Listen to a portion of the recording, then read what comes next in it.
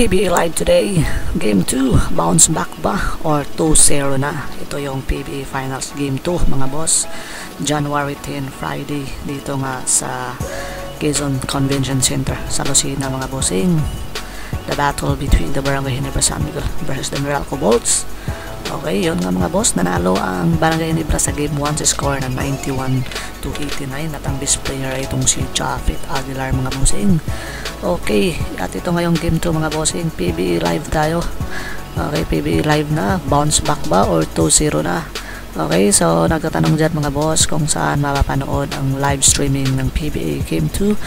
You can watch the live streaming mga bossing dito sa PBA website. Okay, visit nyo lang at pba.com.ph or pba.ph mga boss. At saka i-visit nyo lang ang Facebook page ng PBA. Unfortunately mga bossing, wala pong live dito sa YouTube. Okay, tinanggal po ng PBA. So ito yun mga bossing, this is just a reminder for all PBA fans over there na live today yung Game 2 ng Barangay Ginebra versus the Meralco Bolts mga bossing.